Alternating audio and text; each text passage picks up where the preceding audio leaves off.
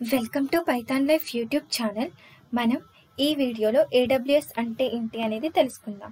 Before that మనకి first cloud అంటే ఏంటి అనేది తెలియాలి. So cloud nothing but A data storage platform అని చెప్పొచ్చు. ఓకేనా? ఈజీగా అండర్స్టాండ్ అవ్వడానికి ఒక జనరల్ ఎగ్జాంపుల్ తీసుకుందాం.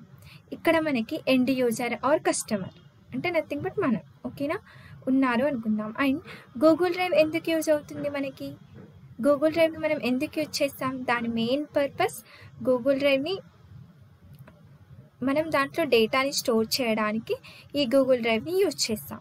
సో గూగుల్ డ్రైవ్లో ఎంత డేటాని మనం స్టోర్ చేయగలం? There is no limit to store the data in Google drive అని చెప్పొచ్చు. ఓకేనా? నేను ఇక్కడ ఎంత డేటాని ఫ్రీగా స్టోర్ చేయగలం అని అడగట్లేదు. నార్మల్గా అయితే మనం 15 GB డేటాని ఫ్రీగా యూజ్ చేసుకోగలం. ఇఫ్ 15 GB కన్నా ఎక్కువ డేటాని స్టోర్ చేసుకోవాలి అంటే మనకి బిల్లింగ్ పడుతుంది. ఫర్ ఎగ్జాంపుల్, ఇఫ్ 35 GB డేటాని స్టోర్ చేస్తే అప్పుడు 15 GB డేటా అనేది మనకి ఫ్రీగా వస్తుంది. And remaining 20 GB డేటాకి money pay చేయాల్సి ఉంటుంది. ఇదంతా ఎందుకు చెప్తున్నానంటే ఎవ్రీ క్లౌడ్ ప్లాట్ఫామ్ అనేది మనకి pay as you go model అని స్టేట్మెంట్ పైన వర్క్ అవుతుంది. ఓకేనా? Pay as you go model అంటే ఏంటి అంటే మనం ఎంతవరకు అయితే దాన్ని యూజ్ చేసుకుంటామో సో అంతవరకు మనం మనీ పే చేయాల్సి ఉంటుంది. అంటే pay for what you use అనే స్టేట్మెంట్ పైన మనకి ఎవ్రీ క్లౌడ్ అనేది వర్క్ అవుతుంది అని చెప్పొచ్చు. ఓకేనా? సో ఏ క్లౌడ్ ప్లాట్ఫామ్లో అయినా మనం దాన్ని యూజ్ చేసుకోవాలి అంటే అప్పుడు మనం ఏ క్లౌడ్ ప్లాట్ఫామ్లో అయినా యూసేజ్ అనేది ఫ్రీ టైర్ ఎలిజిబిలిటీ కన్నా ఎక్కువ అవుతే మనీ పే చేయాల్సి ఉంటుంది. ఓకేనా? ఇది మనకి cloud.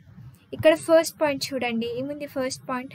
Without buying hardware if A customer can use hardware resources of vendor on demand of the customer through internet. అంటే ఏంటి అంటే దట్ మీన్స్ ఇప్పుడు గూగుల్ డ్రైవ్ ఉంది కదా, మనం యాజ్ ఏ కస్టమర్గా ఆ 15 GB ఆర్ 20 GB ఎంత మెమొరీ అయినా దానికి కావాల్సిన hardware nothing but hard disk కొనడం అనేది మన రెస్పాన్సిబిలిటీయా? అంటే అక్కడ కస్టమర్ రెస్పాన్సిబిలిటీయా? కాదు కదా. అండ్ అలాగే గూగుల్ డ్రైవ్ని కాన్ఫిగర్ చేయడం మన రెస్పాన్సిబిలిటీయా? కాదు. నౌ గూగుల్ డ్రైవ్ని యూజ్ చేసేటప్పుడు అనుకోకుండా అది డౌన్ అయింది, వర్క్ చేయట్లేదు. సో యాజ్ ఏ కస్టమర్గా దాన్ని ట్రబుల్ షూట్ చేయడం మీన్స్ మెయింటైన్ చేయడం మన రెస్పాన్సిబిలిటీయా? కాదు. ఇదంతా ఇక్కడ ఎవరి responsibility? Server provider are vendor responsibility అని చెప్పొచ్చు. ఓకేనా? అండ్ క్లౌడ్లో మనకి ఎలాంటి లొకేషన్ లిమిట్ అనేది ఉండదు. ఓకేనా? ఫర్ ఎగ్జాంపుల్, గూగుల్ డ్రైవ్ అకౌంట్ని యూజ్ చేస్తున్నాం అనుకుందాం. ఇప్పుడు నేను గూగుల్ డ్రైవ్ని యూజ్ చేస్తున్నాను. సో ఇప్పుడు నేను ఏదైనా డేటాని షేర్ చేయాలి అంటే ఇప్పుడు ఫర్ ఎగ్జాంపుల్ నేను నా USA లో ఉన్న ఫ్రెండ్కి డేటాని షేర్ చేయొచ్చు త్రూ గూగుల్ డ్రైవ్. అంటే గూగుల్ డ్రైవ్ని యూజ్ చేసుకొని నేను డేటాని షేర్ చేస్తున్నాను. అప్పుడు US లో ఉన్న అతను ఆ డేటాని access చేయగలడా? Yes, he can access అని చెప్పొచ్చు. అంటే ఇంటర్నెట్ ద్వారా మనం డేటాని షేర్ చేయగలుగుతున్నాం త్రూ క్లౌడ్. ఓకేనా? సో ఇది మనకి క్లౌడ్. అంటే క్లౌడ్ అనేది గ్లోబల్ ఇన్ నేచర్ అని కూడా చెప్పొచ్చు. సో ఇక్కడ ఫస్ట్ పాయింట్ చూడండి, without buying hardware if A customer can use hardware resources of vendor. అంటే ఎటువంటి హార్డ్వేర్ కొనకుండా ఆల్రెడీ వెండర్ నథింగ్ బట్ ఇక్కడ క్లౌడ్ ప్రొవైడర్. ఓకేనా? క్లౌడ్ ప్రొవైడర్స్ అంటే మనకి క్లౌడ్ని ప్రొవైడ్ చేసేవి. క్లౌడ్ ప్రొవైడర్స్ అంటే మనకి AWS, Azure, GCP ఇవి ఉంటాయి. ఓకేనా? సో ఇవి హార్డ్వేర్ రిసోర్సెస్ని యూజ్ చేసుకుంటే త్రూ ఇంటర్నెట్ ద్వారా, సో దాన్నే మనం క్లౌడ్ అని అంటాం. అండ్ ఇక్కడ నెక్స్ట్ పాయింట్ చూడండి, cloud computing is the delivery of computing services including server, storage, databases, networking software. అంటే ఇది మనకి సర్వీసెస్ని ప్రొవైడ్ చేస్తుంది ఓవర్ ది ఇంటర్నెట్. ఓకేనా? ఇంటర్నెట్ ద్వారా. అండ్ నెక్స్ట్ పాయింట్ ఏముంది? Process of accessing data and application via internet. అంటే ఏంటి అంటే మనం డేటాని యాక్సెస్ చేయొచ్చు, స్టోర్ చేయొచ్చు త్రూ ఇంటర్నెట్ ద్వారా. ఓకేనా? ఈ క్లౌడ్లో మనం డేటాని స్టోర్ చేయొచ్చు, షేర్ చేయొచ్చు. సో ఇది మనకి క్లౌడ్. ఐ థింక్ ఇప్పుడు మీకు క్లౌడ్ అంటే అర్థమైంది అనుకుంటున్నాను. అండ్ మనకి నవేడేస్ ఏ అప్లికేషన్ అయినా కూడా మనకి క్లౌడ్లోకి మూవ్ అవుతుంది. ఓకేనా? ఏ అప్లికేషన్ కూడా మనకి ఎవ్రీ అప్లికేషన్ అనేది క్లౌడ్లోకి మూవ్ అవుతుంది. సో మనకి నార్మల్గా క్లౌడ్ ప్రొవైడర్స్ ఉంటాయి. క్లౌడ్ ప్రొవైడర్స్ అంటే ఏంటి అంటే అవి సర్వీసెస్ని అంటే మనకి క్లౌడ్ని ప్రొవైడ్ చేస్తాయి. AWS, Azure, GCP. ఓకేనా. అంటే ఇది మనకి క్లౌడ్ని ప్రొవైడ్ చేస్తుంది. ఓకేనా. ఫర్ ఎగ్జాంపుల్ నెట్ఫ్లిక్స్ తీసుకుందాం. మనకు ఆల్రెడీ నెట్ఫ్లిక్స్ అంటే తెలుసు కదా. సో నెట్ఫ్లిక్స్లో ఏముంటాయి, మూవీస్, వెబ్ సిరీస్, ఇలా డిఫరెంట్ టైప్స్ ఆఫ్ ప్రోగ్రామ్స్ ఉంటాయి. సో నెట్ఫ్లిక్స్ వాళ్ళకి ఒకసారి మేజర్ ఇష్యూ వచ్చింది. అంటే నెట్ఫ్లిక్స్లో వాళ్ళకి ఉన్న కంటెంట్ అంతా కూడా కరప్ట్ అయింది. నెట్ఫ్లిక్స్ వాళ్ళు ఏం చేశారంటే ఆన్ ప్రిమిస్ సర్వర్స్లో వాళ్ళ డేటాని కంటెంట్ని ఉంచారన్నమాట. On premise servers nothing but company వాళ్ళు కొన్ని సర్వర్స్ని ఇన్స్టాల్ చేస్తారు వాళ్ళ ఓన్గా. సో ఆ సర్వర్స్లో వాళ్ళకి సంబంధించిన డేటాని ఉంచుతారు. సమ్ ఇష్యూస్ వల్ల టోటల్ ఆ నెట్ఫ్లిక్స్లో ఉన్న డేటా కరప్ట్ అయ్యి ఆ మూవీస్ కానీ వెబ్ సిరీస్ కానీ సరిగ్గా స్ట్రీమ్ అవ్వకపోవడం జరిగింది. ఇలా నెట్ఫ్లిక్స్ వాళ్ళు ప్రాబ్లమ్ని ఫేస్ చేయాల్సి వచ్చింది. అప్పుడు ఈ నెట్ఫ్లిక్స్ వాళ్ళు ఆన్ ప్రెమిస్ సర్వర్స్లో ఉన్న డేటాని అంతా కూడా క్లౌడ్లోకి మైగ్రేట్ చేద్దామని AWS వాళ్ళని అప్రోచ్ అయ్యారు. అప్పుడు AWS వాళ్ళు ఆన్ ప్రెమిస్లో ఉన్న డేటాని మొత్తం కూడా క్లౌడ్లో పెట్టేశారు. సో ఈ విధంగా AWS ద్వారా నెట్ఫ్లిక్స్ వాళ్ళు ఈ ప్రాబ్లమ్ని ఓవర్కమ్ చేయగలిగారు అని చెప్పొచ్చు. ఓకేనా.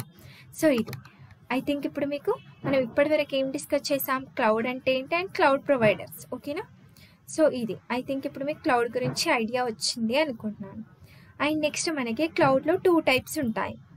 ఫస్ట్ చూడండి, service model and deployment model. ఓకేనా. సర్వీస్ మోడల్ నథింగ్ బట్ ఏంటి, సర్వీసెస్ని ప్రొవైడ్ చేస్తుంది. సో దీంట్లో మనకి 3 టైప్స్ ఉన్నాయి.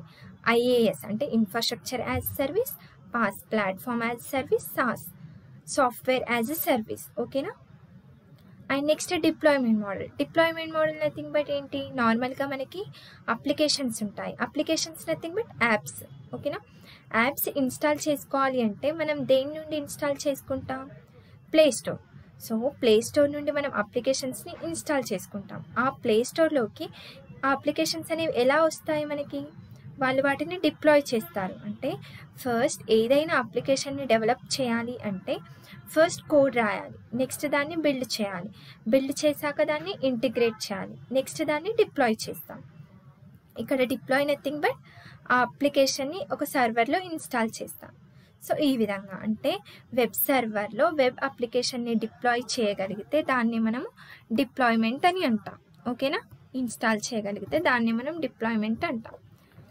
సో నెక్స్ట్ ఇక్కడ ఈ డయాగ్రామ్లో చూద్దాం. మనకి డిప్లాయ్మెంట్ మోడల్లో కూడా టైప్స్ ఉన్నాయి. ఓకేనా. సో ఇప్పుడు ఈ డయాగ్రామ్లో చూసినట్టయితే మనకి ఫస్ట్ సర్వీస్ మోడల్లో ఉన్న 3 టైప్స్ ఉన్నాయి కదా. సో ఫస్ట్ ఇవి చూద్దాం. ఫస్ట్ ఇక్కడ ఏముంది, ఆన్ ప్రిమిస్ ఉంది. ఆన్ ప్రిమిస్ అంటే ఏమని చెప్పాను, ఏవైనా సర్వర్ని అంటే మనం మన ఓన్గా ఇన్స్టాల్ చేసుకుంటే వాటిని మనం ఆన్ ప్రిమిస్ సర్వర్స్ అంటాం. ఓకేనా. ఒక సర్వర్కి కావాల్సిన total application, data, run time, middleware, OS, so ఇవన్నీ కూడా కంపెనీ వాళ్ళు చూసుకుంటే దాన్ని మనం ఆన్ ప్రిమిస్ అంటాం. సో ఈ విధంగా అంటే ఒక సర్వర్కి కావాల్సిన అన్నీ కూడా మనమే చూసుకుంటే, మనం నథింగ్ బట్ కంపెనీ వాళ్ళు చూసుకుంటే దాన్ని మనం ఆన్ ప్రిమిస్ అంటాం. ఓకేనా. సో ఇలా ఒక సర్వర్కి కావాల్సిన టోటల్ అంత డేటా కూడా మనం అంటే కంపెనీ వాళ్ళు చూసుకోవడం వల్ల ఏంటి అంటే ఇట్స్ టైం టేకింగ్ ప్రాసెస్ అని చెప్పొచ్చు. అండ్ మనీ కూడా వేస్ట్ అవుతుంది, ఎందుకంటే టోటల్ కంపెనీ వాళ్ళే మేనేజ్ చేసుకోవాలి కాబట్టి అప్పుడు వాళ్ళకి మనీ ఎక్కువ అవుతుంది అండ్ టైం కూడా వేస్ట్. సో ఇలా మనకి మనీ అండ్ టైం వేస్ట్ అవ్వకుండా ఉండాలి అంటే కంపెనీ వాళ్ళు ఈ క్లౌడ్ ప్రొవైడర్స్ని తీసుకుంటారు. ఓకేనా. క్లౌడ్ ప్రొవైడర్స్ అంటే మనకు తెలుసు ఏంటి, AWS, అజూర్, GCP. సో ఇలా different types of cloud providers ఉంటాయి. ఓకేనా. సో ఇక్కడ చూడండి, ఫస్ట్ ఏముంది, ఇన్ఫ్రాస్ట్రక్చర్ యాజ్ ఎ సర్వీస్. దీంట్లో ఏంటి అంటే ఒక సర్వర్కి కావాల్సిన application, data, run time, middleware, OS, so ఇవన్నీ కూడా మేనేజ్డ్ బై అంటే మనం మేనేజ్ చేస్తాం. ఇవన్నీ మనం అంటే కంపెనీ వాళ్ళు. సో ఒక సర్వర్కి కావాల్సిన ఇవన్నీ కూడా కంపెనీ వాళ్ళు మేనేజ్ చేస్తారు. And remaining virtualisation, server, storage and network, ఇవన్నీ కూడా మనకి మేనేజ్డ్ బై వెండర్స్ అని చెప్పొచ్చు. ఓకేనా. వెండర్స్ అంటే ఎవరు, క్లౌడ్ ప్రొవైడర్స్. ఓకేనా. సో ఇవన్నీ కూడా మేనేజ్డ్ బై వెండర్స్. సో ఇది మనకి infrastructure as service. And next ఏముంది మనకి, platform as a service. Platform as సర్వీస్లో చూసినట్టయితే మనకి ఇక్కడ ఒక సర్వర్కి కావాల్సిన అప్లికేషన్ డేటాని మాత్రమే కంపెనీ వాళ్ళు మేనేజ్ చేస్తారు. ఓకేనా. And remaining run time, middleware, OS, virtualisation, server, storage, networking. So ఇవన్నీ కూడా మనకి మేనేజ్డ్ బై వెండర్. ఓకేనా. సో ఇది మనకి platform as a service. And next ఏముంది మనకి software as a service. Software as service అంటే మనకి దీంట్లో everything is managed by vendor అని చెప్పొచ్చు. ఓకేనా. అంటే ఒక సర్వర్కి కావాల్సిన application, data, run time, OS ఇవన్నీ కూడా total managed by vendor.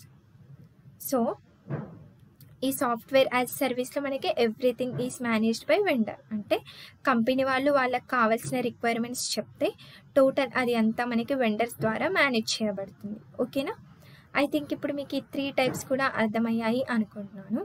And next ఇప్పుడు మనము డిప్లాయ్మెంట్ మోడల్లో టైప్స్ చూద్దాం. ఓకేనా. డిప్లాయ్మెంట్ మోడల్ అంటే డిప్లాయ్మెంట్ అంటే ఏం చెప్పాను, ఒక వెబ్ సర్వర్లో ఒక వెబ్ అప్లికేషన్ని ఇన్స్టాల్ చేయగలిగితే దాన్ని మనం డిప్లాయ్మెంట్ మోడల్ అని అంటాం. ఓకేనా. సో దీంట్లో ఫస్ట్ మనకి ఏముంది, 1 by 1 చూద్దాం.